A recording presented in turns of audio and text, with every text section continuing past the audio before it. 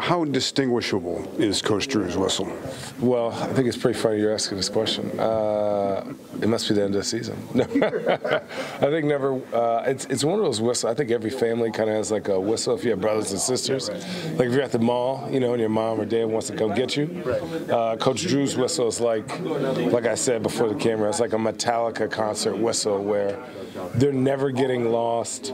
Almost like a blue whale sonar. You can hear it underneath the water.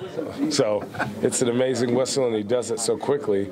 Your head just snaps. So it must be a talent. It's his superpower, the whistler. Deep thoughts. Deep thoughts. Deep thought. But that's it's an amazing whistle. Have you ever had a coach who's done it? Not like that, man. I don't know how.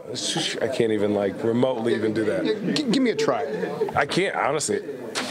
Not good. Not good. Nobody could do it. It's a talent. I'm telling you, his superpower. He wrote don't worry about flying, don't worry about invisibility. He's like, just let me whistle really loud. That's his thing. Now, he said that Larry Nance has tried it, but even Larry's is not very good. No, Larry can't do it. Nothing is like Coach Drew's whistle. It's amazing, and I'll probably have to wear hearing aids the next few years because of it.